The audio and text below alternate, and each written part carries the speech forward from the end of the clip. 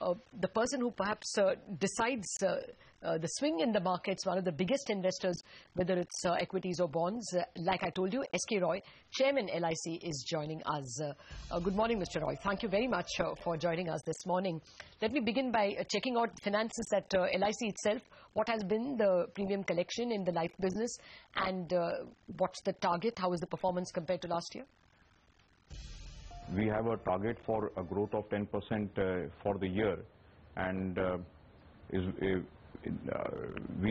the current year we have so far reached approximately 7% growth, which means that we are likely to close the year with a growth of more than 10%. Okay. Can you give us a sense of what is the new money that is coming to LIC by way of new premium collection? You see, in our various lines of business, we are now touching approximately 10,000 crores of first premium. And how much are you collecting by way of investments into equities? Investments, actually, I wouldn't be able to share with you the exact figures, but out of our targeted approximately 50,000 crores that we intend to invest in the equity market this year, the target that we had given ourselves for the first quarter, we have achieved that target. Oh, okay. Your overall target, you said, is 60,000 crore. What was the first quarter target, and how much did you invest? No, that figure I would not be in a position to share with you at this moment, but there is an increase in inflow of approximately 10 to 12% on the investments in the capital markets. Yes. But I won't be able to share the exact figures with you. All right, fair enough. Let's get your view in the markets then. Generally, are you in investment mode, or do you think markets have run up a little ahead of expectations? No, what I believe that a large number of analysts are still holding the view that better days are yet to come. So I don't see any reason why your reservations I should agree with. That's not what the general expectation from the market is. Well, I'm just going by the way the earnings season have panned out, at least what we got in the last few days. What is your view on the earnings season that has just concluded, and what do you make of how they will perform, earnings growth? No, you see, it depends upon what expectations we keep in a month or in a quarter or in that type of time frame. We strongly believe that the good days are going to continue, and definitely better days will also come. Certainly look like you are in investment mode. You're bullish, certainly, on the economy, that is. Mr. Roy, what are the sectors that you are bullish on now? Yeah, we continue to be very positive on the banking and financial sector. We are looking at metals, we are looking at FMCG, some options in the FMCG sector. So we are very positive on IT. So these are the sectors that which we are very confident and positive about. Okay, since you said FMCG and sectors like that, won't the monsoon worry you? I'll say that we are now less worried about it, because the deficit which was likely to be in the month of June has been mitigated to a large extent by good rains in the month of July, and as today's assessment, it is deficit is down to 18%.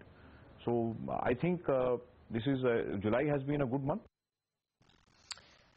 Okay, so your take on the economy, I mean, if the agri sector is going to contribute, do you think a 6% GDP growth is not impossible this year? No, I don't want to stick my neck out on any guesstimates on that. But overall, as far as the economy is concerned, we are very positive about the current financial year. On that, there is no doubt. Okay, as a big bond investor, I'm sure your concern or your reading of the RBI would be very close. What is the cue you have on rate hike or rate cut? What comes next? difficult for me to guess which way the decision will go, but I think the matrix has been well laid out, so I don't see that there is a great scope for confusion on that, because it has been clarified on more than one occasion that inflation and rates will be seen together. So I don't see that there is scope for any great surprise on that front. Okay, well, the market at least is divided, so one half is going to be surprised. Let me come to other issues about you as a very big investor in many companies. You know, a lot of corporate governance issues have cropped up in companies like Maruti. Of course, it got resolved, and then in Sesa, that got answered a bit. Are you in a mold now to take up these issues with any of the companies? Yeah, this is a part of our standard procedure that if we have a concern as an investor in a specific company, as per our standard procedure, we will take up that our concerns with the company, and companies have always responded to our concerns, and we are doing that now, and we will continue to do that in the future also, as and when the circumstances necessitate our asking the right types of questions and getting the right types of answers. Have you asked any questions to Sesa on the loans that they have given to their parent company? No, we are still engaging. I don't want to comment about any specific company, but all I can say is that our intention is that our concerns should be addressed, and we will continue to pursue the matter with all entities wherever need may arise in future till our concerns are addressed. I don't want to answer questions about any specific company. Okay, let me pick up another issue. Since you are a veteran of the financial sector space, do you think PSU banks are now exposed to more stress, while deciding about their assets, especially post the syndicate bank issue? See, not fair on my part to comment upon our colleagues in the banking sector. But see, I mean, let us we must be clear that the universal belief is that once the economy turns around, the NPA levels would gradually start coming down, and I think the green shoots are already there. When we have seen the results of the first quarter of the current year, there has been a reduction in NPAs of lenders, and I think this is the expectation that everybody has from the economy. Okay, well, again, since you're a big player in stocks and bonds, what's the view on the currency itself? See, these are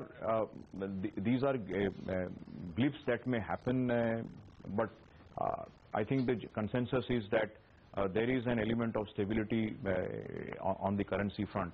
I mean, I have no reason to have any concerns that this is an area which may need further special attention at any time in the future. I think there is an element of stability. There could be blips at some periodic levels, but I think the underlying sentiment is that there is stability on that front. Okay, I'm sure your equity portfolio has given you a decent amount of returns. Would you want to change your asset allocation for the remaining months? How would it move? No, that is part of our normal process, because we keep on churning our portfolio. So that would be a continuous process there. It would not be subject to any specific events which would have happened.